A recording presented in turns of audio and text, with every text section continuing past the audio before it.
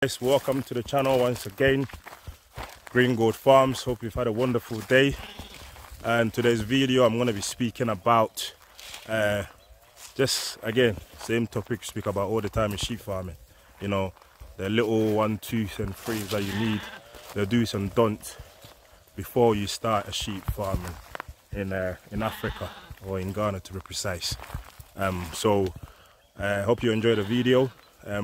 Any questions, drop it in the comment section, or you can always send me a message on my WhatsApp. Any suggestions, you can drop it in the comment again. So hope you enjoy the video, and thanks again for tuning in to the channel.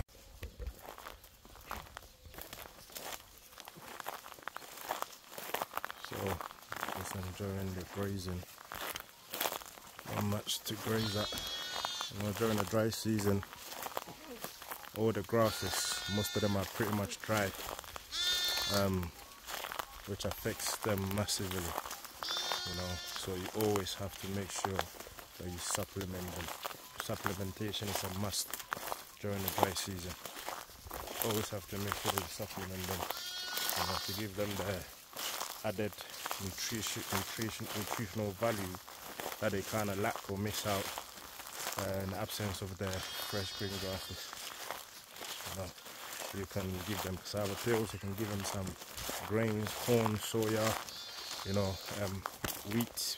There's lots of other types of grains that can help supplement their feed, keep them in good shape till the rainy season comes, where in that time there's abundance of fresh crops, grasses that you can give them, you know. Or some people store feed during the rainy season, and then yeah, use it for them during the dry season. In our case, what we do in the rainy season is still the same thing we do in the dry season. Only difference is when they're out grazing during the dry season, the grasses are not as fresh as they are in the rainy season. Other than that, we feed them, we supplement them with grains, corn, soya, and wheat bran. We supplement them with cassava and plantain peels, dried of course. And recently we've also started introducing silage, just to see how that does. You know, as long as we can produce the feed to help cut down cost, we're gonna experiment with every opportunity that we get, you know, and see what works for us in the long term. Because farming, 80–70% is about feeding. The cost is about 70 to 80% is about feed, you know, and that's the main part, is feeding. And again, feeding too determines the outcomes of the animal or the outcome of your investment. So we always have to make sure that we get the feed right, and in the same time save money. So that's what we're planning on doing. It's just a little advice that I wanted to just share out. You know, just watching them, enjoying them graze. You know, we've got some additional ones in there as well, some balami in there. We've got some Sudanese fat-tailed sheep in there. Again, it's all about improving the genetics of the breed, you know. And one of the reasons why I'm so fascinated about the Sudanese breed is their feed conversion rate. You can feed the Sudanese and the balami with the same feed, but the body condition of the Sudanese is going to be 10 times better than the balami on minimal feed. Balami needs very high nutritional feed to keep them in tip-top condition, whereas the Sudanese, everything you give them, they basically will eat it, and they'll make the best out of whatever you give them to put them in good shape, you know, good condition. And they're very meaty animals, very heavy, a little bit slow growth rate compared to the balami, but in the end term they're very meaty, you know, very heavy animals. And again, I love the feed conversion, you know, just essential, you know, because you want your animals to always look good and always look in the best shape. So we've got some Sudanese in there as well. And like I told you before, we've got some balamis in there as well. It's all about improving the genetics, improving the size of our animals, which we have been slowly and gradually doing.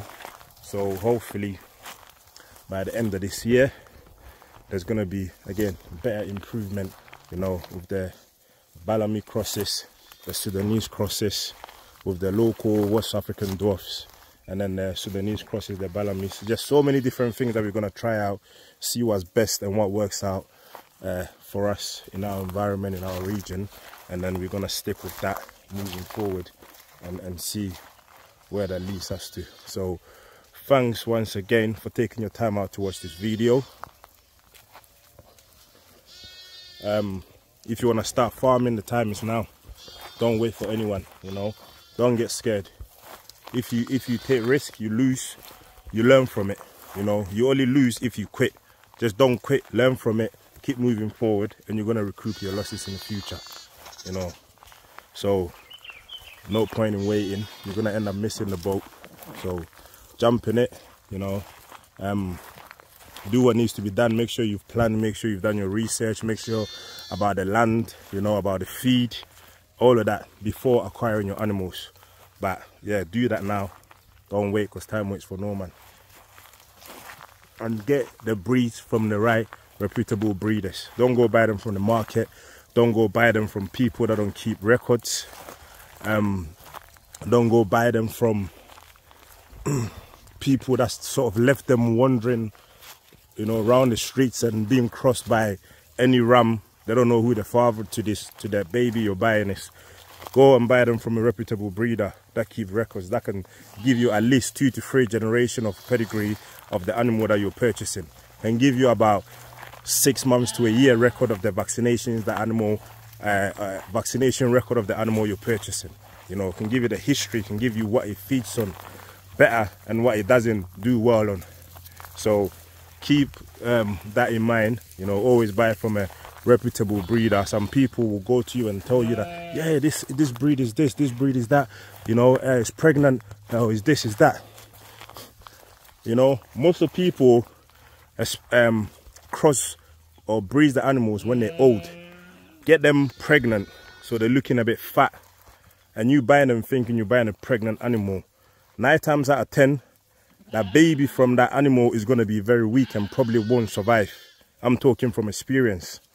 And secondly, after the animal gives birth, that's when you're going to see the raw true age, the size of the animal, and then they're going to start suffering because it's very old, you know. So like I said, there are certain animals that shouldn't be sold for breeding. They should be straight butchering, straight for the freezer, for the freezers. Shouldn't be for breeding. But there's some people out there that will sell you anything, you know, just to fatten your pocket. So just bear that in mind and be very, very vigilant when you're purchasing breeding animals. Keep that in mind, you know. Don't just go buy pregnant animal because you think that, oh, it's pregnant, it's going to give birth for me quickly and blah blah blah. No, don't try to take the shortcut, because in the long term you end up paying more, and you might even lose the animals. Again, I'm talking from experience. You know, it's best to, if you buy an animal that's given birth once, that's fine. If they haven't given birth before, that's better. You know, but don't go buy a pregnant animal that looks very heavily pregnant, you know, because bear in mind, if that breeder selling an animal that's heavily pregnant, why is he not keeping that animal? He's a breeder himself. He's got a perfect animal that's heavily pregnant. He's going to keep the animal till it gives birth and then maybe sell on the animal. But they fatten them, they breed them when they're old. They can't sell them when they're very old, so they make sure they get them pregnant and add a bit of value, so you think that you're buying a pregnant animal. By the time you buy the animal and the baby dies, you might end up losing the animal yourself. So again, bear that in mind. What else can I add on? Sorry guys, I don't plan my videos. You know, I just walk and talk and speak my mind and from experience. So I might get certain things wrong.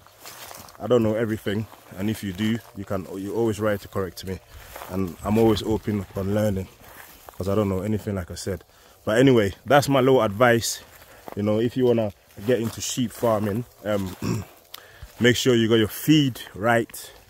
You know, your feed 100%, get that right before you even think about starting. get the land, do your research, whether the area you're allowed to raise sheep or you're not, before buying them, you know, and then find the right management, you know, educate them, make sure they know their stuff, make sure they know about sick, about the animals, the symptoms of sick animals, they know about diseases, they know about vaccinations, they can read and write. Any vaccination that's done, record can be kept.